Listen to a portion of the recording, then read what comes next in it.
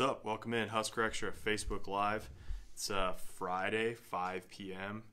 You're probably headed home from work, ready for the weekend. It's Friday, right? Yeah. It's Friday. We're headlong into the recruiting season here. It's a contact period for college football, so coaches are on the road recruiting in addition to getting ready for bowl games, things like that. So it's an active period. Obviously, Nebraska has got 22 players in the class. That's an update today. We'll get into that a little bit. But basically, figure we just jump on here. This is a good way to stir up some discussion and answer questions, and it's a good way to get right to all you fine folks. So as people filter in here, we'll sort of get to it. Just throw questions in the comment section. We'll go from there. Steve might stop in. That's really why all of you show up here in the first place, is just to make fun of Sipple, which I can greatly appreciate. He's next door finishing off a basketball column. Obviously, men's basketball hosts Creighton tomorrow. Big game. Volleyball just beat Kentucky this afternoon to get into the Elite Eight. Faces either Minnesota or Oregon tomorrow. So there's stuff going on all over. It's definitely worth checking out HuskerExtra.com for great coverage from all of that stuff. We're going to talk mostly football today, although if you have questions about other stuff, go ahead and shoot. But basically, the rundown of Nebraska's recruiting efforts for 2019 so far, 22 verbal commitments. Has been some movement on that. Obviously, on Wednesday, Nebraska got a verbal commitment from Wan'Dale Robinson, talented running back / sort of slot receiver, duck R, whatever you want to call it, who had been – people sort of thought he was coming to Nebraska. He had told coaches as much, and then he flipped to Kentucky at the last minute before he announced on November 1st. Sort of waffled on that over the course of time, put out a statement on Wednesday saying that he had sort of let the pressure of wanting to stay home. People wanted him to stay home. Outside influences, that sort of thing, get the best of his decision making, and he decided instead that his heart was with Nebraska. So he flipped on Wednesday. Big piece of the class there. They were up to, at that point, Nebraska had 23 verbal commitments. Today brought the news that Tony Fair, who's a junior college defensive tackle from Pima Community College in Arizona, is not going to wind up at Nebraska. It doesn't sound like he's opening up his recruitment. It's a great thing. He says he thought he'd make the grades, but he understood that what Nebraska was telling him, which that they don't have the time to wait to see if he does. So, anyways, Wan'Dale Robinson, part of the class. Tony Fair, not part of the class. Those are the latest machinations sort of on Nebraska's 2019 recruiting class. Any questions, we can talk. Guys who are already in the boat, guys Nebraska's still after, we can talk anything you want. So just throw in the questions. Tom, I'm in, my friend. Does that mean that they have a verbal commitment from Tom Hillebrand? Yeah, Tom. You can probably be part of the class if you want. Any thoughts on the possibility of the Huskers taking up to 30 recruits this offseason? Yeah, it's going to be a big one. They're already at 22 now. That's not including a reported graduate transfer of Darian Daniels from Oklahoma State. That's the older brother of Damian Daniels, who's currently obviously a defensive lineman for Nebraska. Darian reportedly coming along too. That won't be made official by Nebraska people until at least a couple of weeks from now, just because he's still wrapping up classes. He's trying to graduate there. He's not actually eligible to transfer as a graduate transfer until he graduates. And so once that's done, I think maybe that's sort of when you'd get official word from Nebraska confirming that that's happening. He hasn't confirmed it himself yet, but we're led to believe that that is going to happen, barring any unforeseen circumstances. So, Jeff is asking about the grad transfer from Oklahoma State. That's Darian Daniels. He's a senior.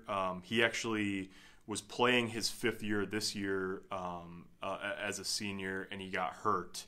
And so he'd played his 4 years. He was playing his final year of eligibility as a senior. He got hurt, but he only played in 4 games, so he took advantage basically of the redshirt rule that we see mostly young players taking advantage of. He kept that final season intact, and now it looks as though he's going to play that final season for Nebraska rather than Oklahoma State, but we'll find out more on that later in the month. Let's see. We'll kind of keep this going, although I do want to just get back to Tom's question about the 30 recruits this offseason. 30 is a big number, but they have the scholarships to fill. I mean, after the senior class departed and with some of the guys that left right before the season, Tristan Gebbia, and then in season, Tyjon Lindsey, Greg Bell, those guys, they're already up to 24, 25 open scholarships right now. We're still expecting some more attrition. Guy Thomas was the first to leave the program that we know of after this season. There will be more. It's just a matter sort of timing-wise of when that stuff comes out. But then there's another factor into that. In any given year, this is going to get into the weeds a little bit, but I'll try to keep it relatively high level.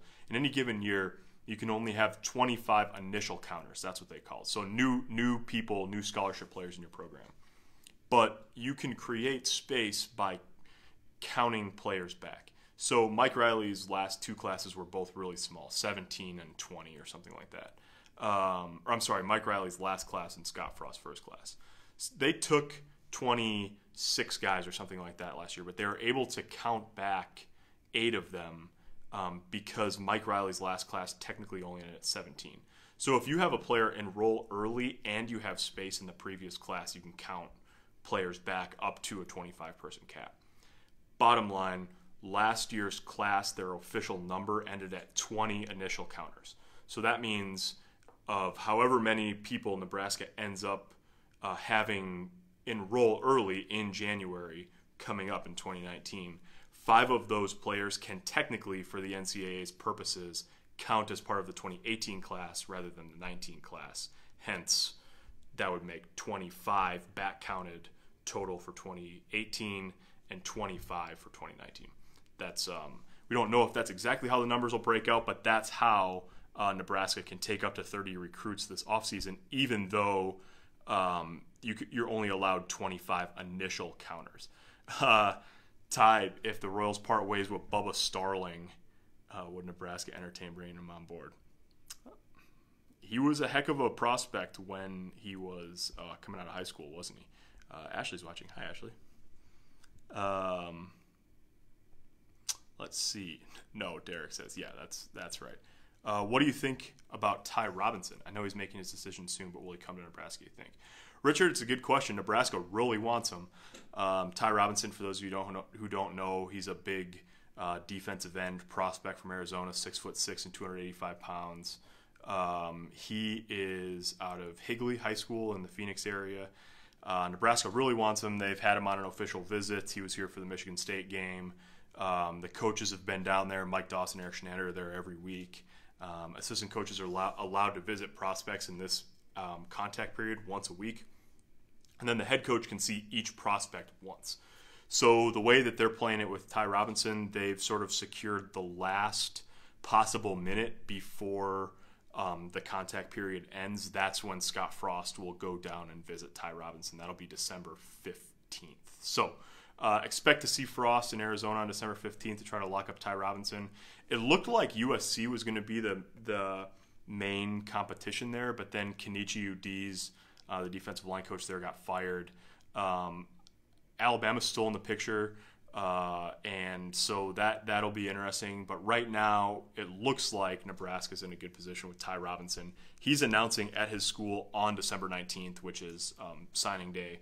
So we'll know for sure then. But right now, Nebraska looks like they're in good position for a guy who's been at the very top of their board, especially defensively, since this coaching staff got here, really, last year. Any big names in town this weekend? Jeff asks. That I know of, there's only 3 guys on official visits this weekend. 2 of them are already committed, Matthew Anderson and Ramir Johnson. Both important prospects in their own right, but guys who are already in the boat, so to speak. And then the other one's Amare Barno. He's an outside linebacker from Butler Community College. You may remember Butler Community College. That's where Nebraska got Will Honus out of last year. Their head coach, Tim Schaffner, I just talked to him this afternoon, says Amari Barno is a dynamic kid. He has 66 tackles and 13 tackles for loss for Butler. This year he's an edge rusher, tried and true outside linebacker in a 3-4. And he played, Schaffner was telling me, that, he played behind 3 FBS caliber linebackers last year, 3 guys that went and wound up like Will Honus did at Nebraska. They had 2 other guys that went Power 5 as well. So they really like him. Check HuskerExtra.com. I have a write-up about him in our recruiting ticker today. You can read a little bit more about him. But he's a guy who, if you sort of look at where he's visited and what he's got going on with signing day coming up, he can be a January enrollee, a midseason transfer. That could move really quickly after this weekend if the visit goes well. What about Noah Pola-Gates? Any news? Yeah, Rodrigo. Noah Pola-Gates is just across town from Ty Robinson. They're both in Gilbert, Arizona, in the Phoenix area. That's going to be a really it's a hotly contested battle. Alabama's squarely in the picture. Arizona State is trying to convince him to sort of stay there and be, a core guy as Herm Edwards tries to build that program. I think he's going to, I just read he's going to USC this weekend on his last official visit. So big time competition for Noah Pola-Gates. Interestingly, Nebraska just yesterday offered his cousin, his name is Matthew Pola-Mao, defensive tackle down there. And so whether those two things are related or what, probably actually just as much, if anything, related to the news that Tony Fair's reopening his recruitment today. So they're looking at defensive tackles still from the high school ranks with Matthew Pola-Mao, the cousin of Noah Pola-Gates. So that's sort of the latest there. Scott Frost was in home with Pola-Gates yesterday. Obviously, Travis Fisher will be back down there. All the defensive staff will be back down to see him throughout the rest of the contact period. But that's the latest with Pola-Gates. He's planning to not announce his commitment, I think, until the Polynesian Bowl, which is like January 19th. So the early signing period has thrown a little bit of a wrinkle in some of these commit dates, because most of the All-Star games, which is where commits like to sometimes announce on national TV what they're doing, they're after the early signing period. So like Ty Robinson originally was going to sign, he wanted to sign on December 19th, but not make his commitment known until January at the All-American Bowl. And that doesn't really work, because people are going to know if you signed a national letter of intent. So it will be interesting to see if Noah Pola-Gates signs in the early period, or if he really does wait until January 19th to make his decision known and then commits in February. So good question, Rodrigo, and we'll just have to see what happens. They definitely want Noah Pola-Gates, and they're still very much in the picture for him. How many walk-ons got scholarships this year, and do you see an upward trend even more for next year? Brian, how many was it? I think it was 4. It was Brian Reimers, Wyatt Mazur. Oh boy, you're testing my knowledge because this was in August. Boy, I can't remember. The bottom line is, it's not an upward trend. In fact, I think in 2017, when I first got here, the first time that Riley's staff and the last time that Riley's staff handed out scholarships to walk-ons, there were 6, I think. Gabriel, Tyler Hoppus, a bunch of guys like that, Cole Conrad. And so there I just listed more from 2017 to 2018, weirdly. Regardless, that is always going to be determined somewhat on the deservingness of guys who are walk-ons. And Scott Frost has said you got to be a contributor, you got to be heavily involved in helping Nebraska win games in order to earn a scholarship. And then it also will depend on how many scholarship players they wind up with once we sort of get through to July. But there's some guys who definitely have put themselves in the conversation. I mean, for one, Andrew Bunch. We'll see sort of how that goes. But, he played, and he at some point this year in 2018 was the number 2 guy. Obviously, he started against Troy, played in 3 games. So, we'll see if if that's enough for them to make him a scholarship quarterback.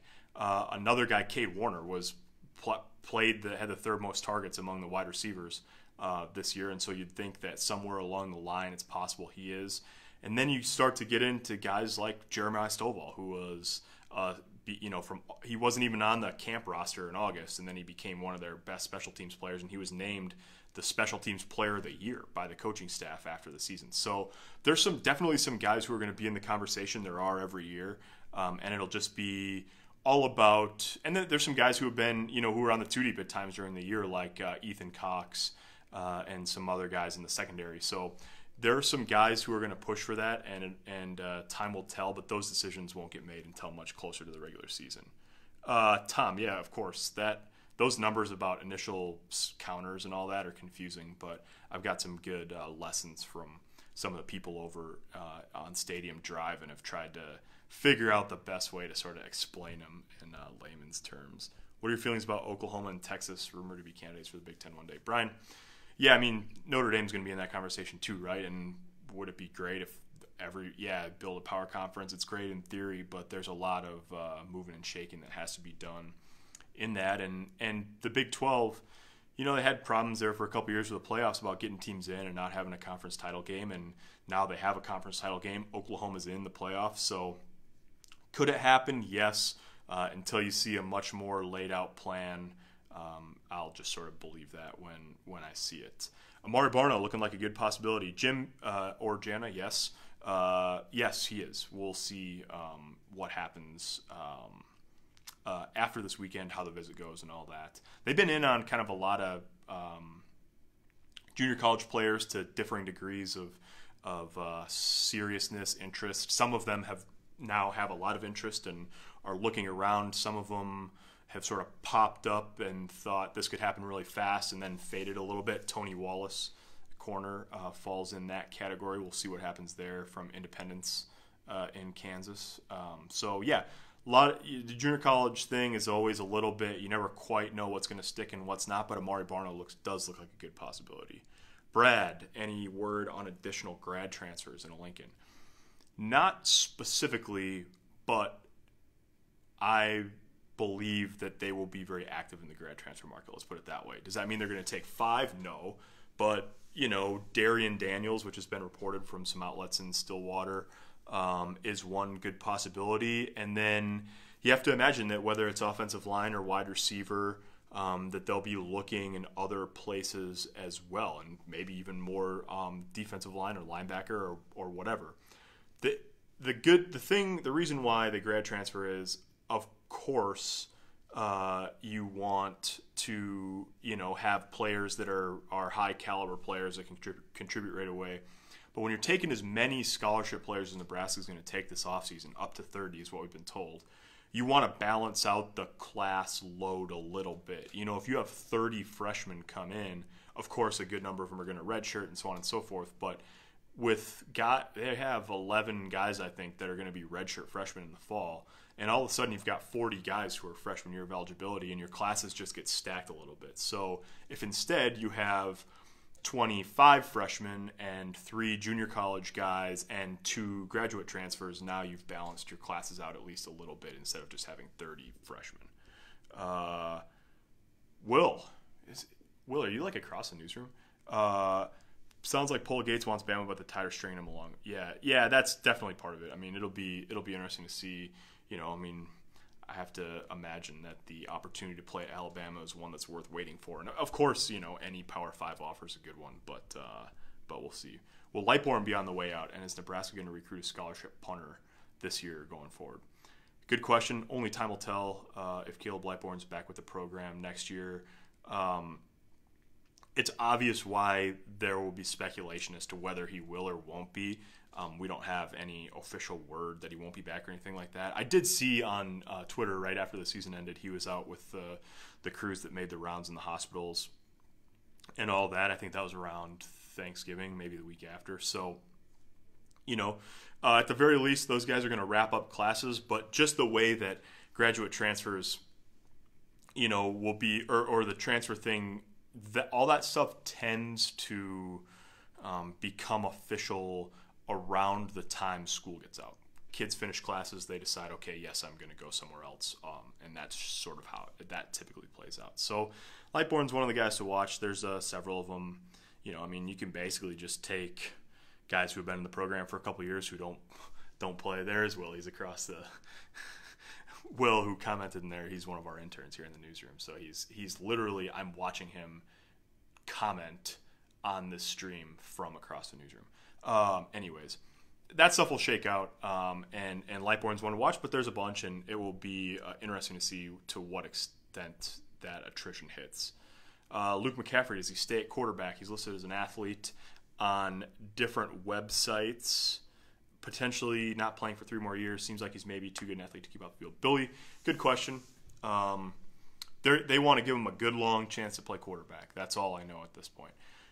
Obviously, regardless of if you recruit a quarterback who could play safety or wide receiver or whatever, it's just like recruiting an outside linebacker who could play defensive end or tight end or whatever. Like Chris Hickman, for example, could probably play more than one position in his college career. Will he? Who knows? Time will tell. It's sort of the same conversation with Luke McCaffrey. They wouldn't have recruited him as a quarterback. They didn't think he could play quarterback. And Mario Verduzco and Scott Frost have a good track record of developing quarterbacks. So you bring him in, you redshirt him. He's an obvious redshirt candidate. And now you've got two years of separation between he and Adrian Martinez. I don't know if any of you have noticed, but Adrian Martinez is pretty good. And so, not to put the cart way ahead of the horse, but Martinez may very well be a 4-year starter in Lincoln. A lot of guys who, if you're in Heisman conversation and all that, sometimes you don't last 4 years as a quarterback. Look at Dwayne Haskins. This is his first year starting as a redshirt sophomore. Now he's a Heisman Trophy finalist, and I would bet he leaves to go to the NFL after his redshirt sophomore year, after his 3rd year in college, because he's going to be a first-round draft pick. He's really good. So you never know what's going to happen at quarterback. 2 years separation is what will eventually be the case between Martinez and McCaffrey. And then you've got a 2020 guy, Logan Smothers, who the coaching staff is just, they absolutely love Logan Smothers down in Alabama. And so you could see a situation in which somewhere down the road McCaffrey and Smothers are battling for the job. But I don't think there's any reason to worry about Luke McCaffrey's ultimate position at this point. He's going to come here. He's going to learn from guys who have a really good track record of developing quarterbacks, and they're going to see if he can play it at this level, and they have the luxury of doing so with Adrian Martinez also here. So there's no rush with Luke McCaffrey. If he can help him at another position earlier than that, maybe he will, but the long-term plan is and has always been for him to play quarterback. Nick, sorry if you answered this, but do you anticipate us staying at 15th or potentially be higher? Well, Nick, yeah, it's pretty impressive. Nebraska right now is 15th in the team rankings on Rivals, picking up Wan'Dale Robinson, and then I think a couple guys like Jamie Nance was bumped up to a 4-star the other day. It's always a question of how much do you add at the deadline, right? Like if they're ahead of Ohio State right now, if Ohio State gets 3 5-star guys on signing day, which is the sort of signing day that they've had in the past, then they're going to jump back up over the top.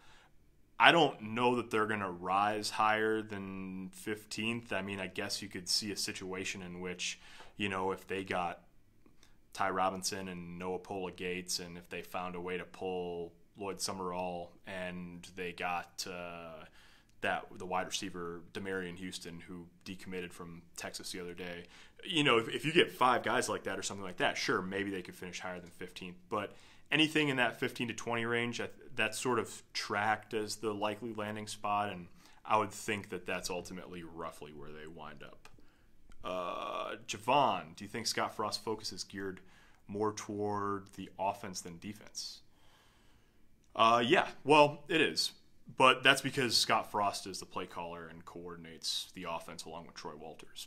They're always going to be a system that's predicated on offense, and I mean, Eric Shenander, the defensive coordinator, has said they want a system where the defense complements the offense, not the other way around.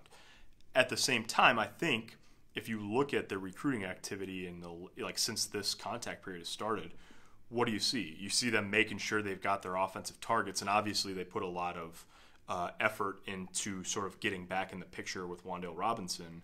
But you see a lot of movement defensively.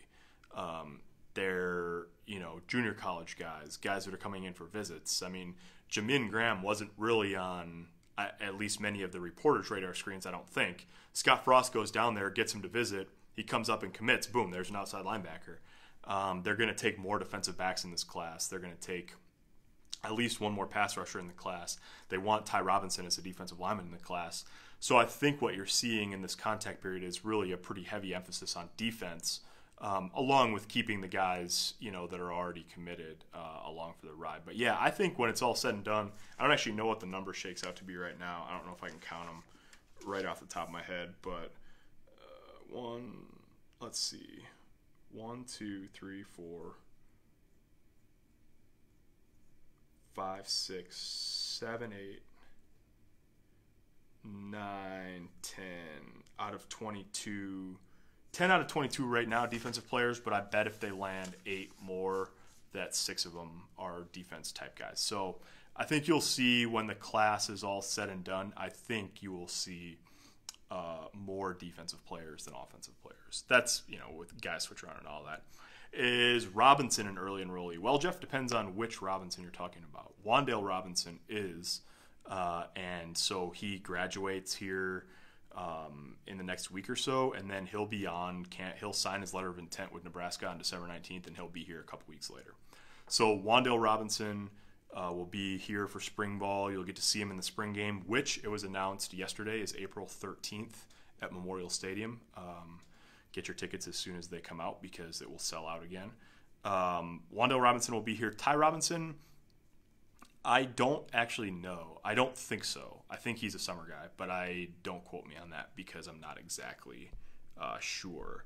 Tom, Sipple's call of Held as a best assistant was totally wrong. Verduzco has taken a fresh quarterback and done very well. Yeah, I mean, there's a lot of assistants I think that did a good job. I think Greg Austin had a great claim on it, and I maybe would have given it to Travis Fisher because of the work, the way that the secondary was just demonstrably much better than it was last year with approximately the same players by and large. And Sipple didn't get into this, so I guess I'm making my own argument for Held rather than explaining what his argument for him was. But since this is a recruiting chat, look at the recruiting work that Ryan Held has done. I mean, junior college guys, and they've signed. They brought in Maurice Washington last year at running back, and now he's got Ramir Johnson, Ronald Tompkins, who's a fantastic player when he's been healthy. He just hasn't been very healthy very much his last 2 years at Grayson High, and Wan'Dale Robinson, and Dedrick Mills, who's a junior college running back, who was a freshman All-American at Georgia Tech before he got kicked out of school there. It's just it's remarkable the number of high-quality players. And we'll see, we'll see what the guys that are committed for this year do when they get here. But Ryan Held has helped remake the running back room. And whether Devine Ozigbo deserves a ton of credit for the work that he did, for the way that he improved. But I don't think you can just say it was all Ozigbo and coaching had nothing to do with it, because some way, somehow, Ozigbo had always shown some flashes and done okay with opportunities in the past, but he'd never, he talked about the way that he sort of overhauled the way he practices, the way he prepares, the way he eats, the way he trains, and all that. And that's a credit to him, but Ryan Held deserves some credit too. And not only that, but they got Maurice Washington, didn't get here until August 1st, and they got him ready to play, and he wound up with almost 700 total yards of offense in his first year as a guy who probably should have been playing 20 pounds heavier. So, anyways, it's an award that Sipple gave in a column. Everyone can have their opinion. It's no knock on Mario Verduzco. He did fantastic things with Adrian Martinez as well. But yeah, I didn't quibble with Sipple's choice, and if I would have, he probably wouldn't care anyways. Steven, any more O-line commits in the class? Look like we've gained some walk-ons recently. Yes, I would imagine so. It'll be interesting to see. There's some question about Desmond Bland, the guy from Arizona Western. but he was tweeting about Nebraska this morning, so we'll see. I tried to get in touch with him. We'll see if he said we talked today, and so far we haven't. That's the way it goes sometimes with this sort of thing, so we'll see what happens there. And then there's a guy they like in South Carolina, Jimmy Fritschke, who was a tight end in high school, but same sort of frame as the Matthew Andersons of the world, 6'7", 240, something like that. Projects mostly. But the bottom line is, yes, I do believe that there will be at least one more offensive line commit in this class. They've said all along they want to take 5. They technically have 4 right now, with Matthew Anderson, who's from Louisiana, Michael Lynn from Colorado, Bryce Bennert from Lakeville, Minnesota, and Desmond Bland from Arizona Western. So after that, they're after Jeremy Jones, who's currently verbally committed to Ole Miss. They're after Jimmy Fritschke, who is not committed. I think he visited Syracuse this week. They're after, there's another one in there somewhere that I'm missing. Anyways, they want to take at least 5. There's always a possibility, too, that Ethan Piper, who's from Norfolk Catholic, he's going to start it off as a defensive lineman here, but they think he could play either side, too. So they do have some flexibility in that regard. Do the players have some special training during the offseason? Rodrigo. Yeah, there's not really an offseason except for playing games in college football anymore. They're actually working out this week. It's sort of a extra week of the winter conditioning program. Then next week is finals, so they're not allowed to do anything formal during finals. They'll be off for Christmas break, and then they'll be back to start the full winter conditioning program in early January. They wanted to get this weekend so that they didn't, like last year without a bowl, go 50 days without any activity. But yeah, there definitely is off-season training. It'll be the full-on Zach Duval program from January 5th or 10th or somewhere in there up until the time they start spring ball, which we believe is going to be right about the beginning of March, so January, February. And then spring ball, same sort of thing. After spring ball, they'll probably have a week or so of workouts before finals in the spring, and then summer program all summer till camp starts. So basically there's not a lot of time off. So stoked about Wan'Dale Robinson. Yeah, Craig, you never quite know with high school kids, but there are a lot of people who have seen Wan'Dale play who say he's really special. You can see obviously what they like about him. If you watch his highlights, he's just put up unfathomable numbers for Western Hills High in Kentucky. He's sweeping every award you can win in the state this year. And he just was a really good all-around player, obviously, in high school. The thing that probably is the most intriguing about him is you just couldn't really draw up a guy who's a better fit on paper for this offense. So all of those things combined, there's going to be a huge amount of expectations on Wan'Dale Robinson. The great thing is we all get to find out together how that all comes together on the field, and I know this is just it's like screaming into the void, but if we could all just have a little bit of patience with the young guys, let's see how they develop, and when the coaching staff thinks they're ready to go, they'll play. Okay, now everyone else can ask Wan'Dale questions again. How much weight do you think Washington needs to gain to be an even more solid back? Well, Richard, anything will help. I think that he was probably around 170 when he was playing this year, which at 6'1", you can see how he's a long kid. He's tall. I think they'd like eventually to get 25 or 30 more pounds on him if he's at 170. I think if he's 6'1" and 205 at some point in his career and it's good weight, he's going to be a real problem for defenses. Does he need to be that coming in August 31st against Georgia Southern next year? No, they'd like it. But if he's at 190 next year and 205 as the junior, he's got all the potential in the world. Ronnie, how many Gatorade All-Americans do we have as of now?